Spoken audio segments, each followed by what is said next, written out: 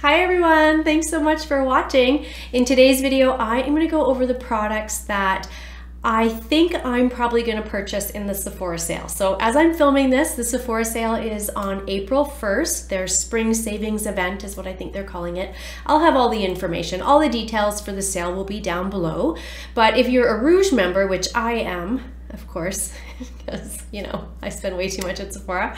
So I'm a Rouge member, and that sale starts April 1st, which is, as I'm filming this, just a couple weeks away. So I do have a list. I'm going to go through what is currently sitting in my cart, and then I've got a couple of products sitting on my wish list. As I've said in many videos this year, I am trying to purchase fewer products this year. I'm just trying to buy less stuff. However, I love Sephora. The sales that they do, usually they do these sales spring and fall. I just love them. It's not even that great of a deal. It's 20% off. It's not like it's a half price, but I do really enjoy the sales. I love to buy stuff off Sephora. I could easily go in there and put $1,000 worth of stuff in my cart. Now, to some that might be outrageous. If you love makeup like me, that will just, you'll be like, oh yeah, me too. I love makeup. But let's get into the products that I have sitting in my cart. Now, this list over the next couple of weeks will change, it'll evolve, stuff will go in, stuff will go out.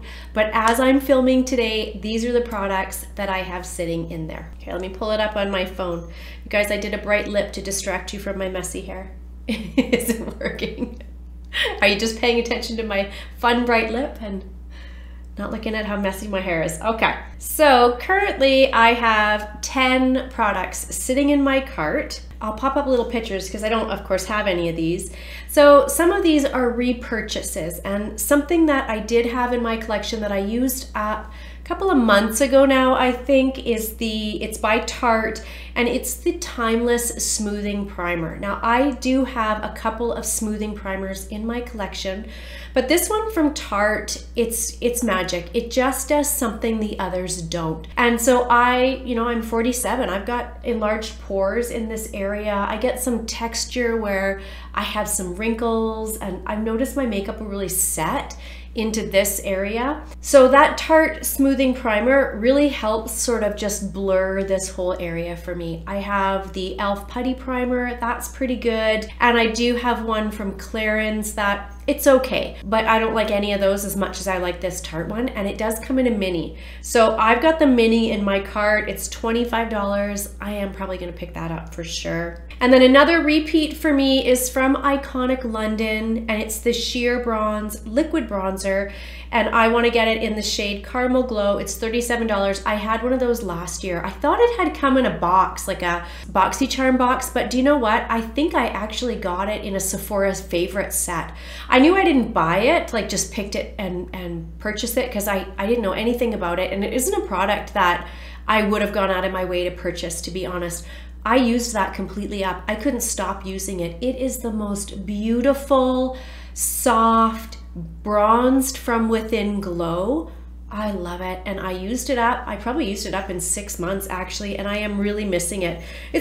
I don't think I talked about it a ton, but it actually was one of my favorite products I tried last year. I absolutely loved that. Okay, and then I do have, from the Sephora collection, I have an Outrageous Hydrating and Plumping Intense Lip Gloss. Now, unofficially, I am on a lip product no buy. Like, I got 100 lip products sitting here in front of me. It's ridiculous, actually, and I'm getting to almost none of them, and I've got ones that are starting to turn and go bad. However, having said that, I really want this lip gloss. So it's $16, and I picked the shade Inferno. And the thing is, how I'm justifying this, you know, in my head, is that it'll be 30% off in the sale. So Sephora collection items are going to be 30% off. So it's a little bit better of a savings. So I've had this sitting in here for a while actually, and I really want to try it. So I think I probably will grab it just because, you know, it's not that expensive, and I shouldn't, but I'm probably gonna. Okay, next up, another repurchase is the Olaplex #3. I usually get them off of Amazon because every once in a while on Amazon, they're 2 for $60.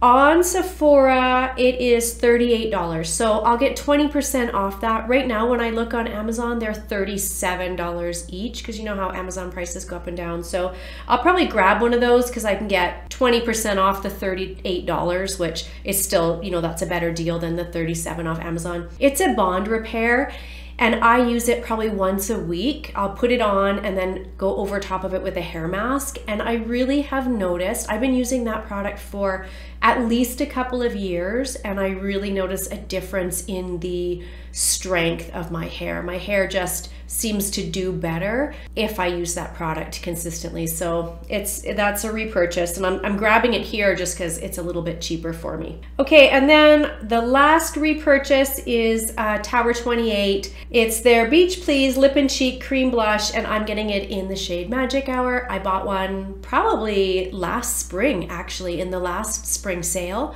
And I used it completely up and I miss it. I love it. It's probably my favorite blush of all time. It's so balmy and emollient and the shade is gorgeous. I love everything about it. I love everything about it. If I could only have one blush, that's the one for me. I love that. I have a lot of cream blushes that are fantastic and amazing and I love, but that one is special. That one for me just works so great. So I'm gonna pick it up because I'm missing it. Okay, let's talk about the new things that are in here. So I've got 2 foundations in here. Now I should also not be purchasing foundations. I tried a ton of foundations last year, but Urban Decay has the Hydromaniac Glowy Tinted Hydrating Foundation, and I picked up, or I have in here the shade number 20 and it's Fair Neutral. And it's $40. But the description is a long-wearing foundation infused with kombucha filtrate and marula oil for 30% more hydrated skin, medium coverage, and a glowy finish. Like, honestly, that sounds like it was made for me. That's all the things I want. I mean, maybe that coverage at a medium is a little bit more than I want, but that sounds like it's gonna be amazing. And I've seen tons of people review it and they absolutely love it. So that's the foundation I was thinking I was gonna get. But then just today, I watched Linda from Glitter Fallout, which go check her out if for some reason you're not familiar with her. She's fantastic. She put up a video trying the new Danessa Myricks foundation. It's called the Yummy Skin Serum Foundation. And right now in my cart, I have the shade 6N and it's $46, so it's actually even more. I think I might get that one instead. It says a skincare hybrid foundation with medium buildable coverage that effortlessly creates a natural looking skin-like glow. And she said it just made her skin look like that glass skin effect where it was perfected, but dewy and hydrated. And I think I'm probably gonna get that one. I don't know, I really want both of those, but I have set a limit for myself and I'm about $100 over right now. So I have to, gotta get some things out of there. Okay, also what I really want to try, so I have to pick, I have to make some decisions. I also really want to try LYS Triple Fix Brightening Concealer, and I put in here the shade LN6. You guys, LYS, I think I've liked everything I've tried, actually. I really like that brand. And I saw Kelly Gooch here on YouTube talk about this concealer in a video that I watched today. And it was like in her top, like she just loved it. It says a luxurious, rich, ultra creamy concealer that helps visibly brighten, conceal, and nourish the complexion with a skin-like finish. Again, that just sounds right up my alley. Like, I love all of that. So it's only $24, which I feel like is that LYS brand is a little more affordable as far as Sephora brand things go. Okay, and then also in here from Supergoop, I really want to try the Glow Screen SPF. Now, the only thing is, so they have a mini, and so it's the mini that I put in my cart. It's $26. I've actually wanted to try that sunscreen for a lot of years, but it's chemical. And so I normally only use a physical sunscreen, and I react kind of poorly to a chemical. But I've seen so many people talk about how much they love that I really want to give it a try. Okay, is that it? What else is in here? One more thing. The Sephora Collection Retractable Rouge Gel Lip Liner. Again, it's $17, but it will be 30% off. And I want the shade number 11. It's Cherry. I have a feeling it's going to be very much like this. This is the NARS, are they called Velvet Matte Lip Crayon, I think? I love this.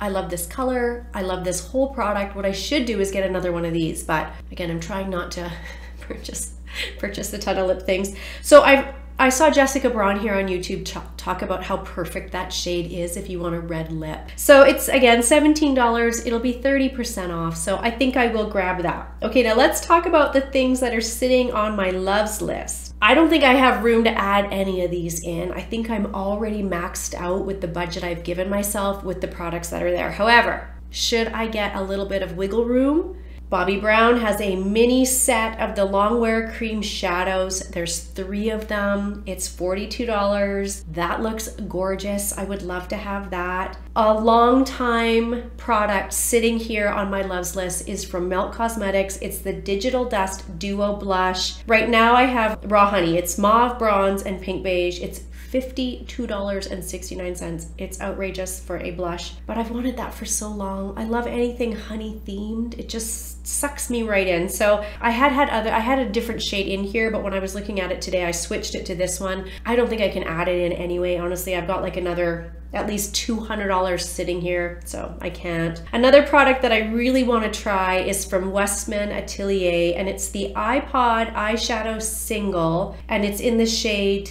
Tabac. I watched Michelle Wong and she said this, because she has this, and she was doing a, pack with me video, and she packed this and talked about how much she loved this, but it's $42. I think she said it was Tabac. Tabac? Doesn't matter. It's a warm bronze and it just looks gorgeous. I would really, really like to try that. And then I've got a couple products from Sol de Janeiro in here. I've got the Balm Dia Bright Body Cream with Vitamin C, $59. That scent is probably my favorite scent for a body cream of all time. I love the Sol de Janeiro body butters, and this one smells like tropical, but also spicy. And I love that combination, but I blow through that in like a couple weeks, right? So it's expensive. And then I also, from Sol de Janeiro, wanted to try the Brazilian Crush Cheirosa 40 Balm Dia Hair and Body Fragrance Mist, because I think that's the same scent. $26, not bad. It's not a huge bottle, it's 3 ounces. But and then from Dior, I wanted to try the Backstage Face and Body Powder No Powder, $50. And I put 1 neutral in my loves list here. I want to try that because every time I watch a Samantha March video, she mentions it, so I want to try it. And then the last thing in here is from Charlotte Tilbury, and it's one of the beauty highlighter wands in Spotlight, which is like a rose gold, $52. So those are all the things that I have my eye on, and to be honest, some of the stuff that's on that loves list has been on there for a long time. I just never pulled the trigger on it. It might be that some of the things that are in my cart now go back on my loves list, and something from my loves list goes back into my cart. Like I said, it's this constant revolving door, and it will be right up until the night before the sale, and then first thing in the morning I will place that order. So again, I have given myself kind of a $200 budget, so we'll see how well I do. Again, just trying to purchase less and enjoy more of what I already have. But I love makeup, I love Sephora, I love this sale. It makes me think that I'm getting this great deal, which you're not. So let me know down below what you guys are planning on picking up from the Sephora sale, if you're planning on picking anything up, or if you're skipping it, if you're like me and you're trying to purchase less. I'd love to hear all the details. I would love to hear any products that you think are well worth the splurge that some of these Sephora products are priced at. So I'd love to hear from you guys in the comments. If you enjoyed the video, please give it a thumbs up. And if you're not subscribed, if you would subscribe, that would be amazing. I will see you guys in my next video. Bye everyone.